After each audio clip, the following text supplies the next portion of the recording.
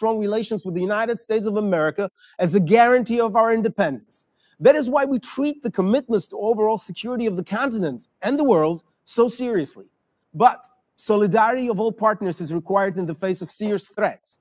Therefore, I strongly urge the US Congress to prevent Russia from having a leverage against the EU and NATO members in the form of Nord Stream 2 and introduce further sanctions on the Russian regime.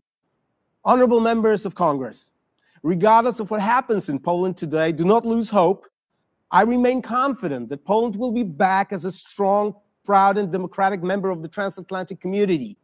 We, the signatories of the Pact of Free Cities, remain committed to uphold the democratic values, protect minorities, fight for tolerance and transparency, and realize the common ambitious goals of the Western community. You know, whatever the government is not doing, we are doing it. We teach tolerance at Warsaw schools.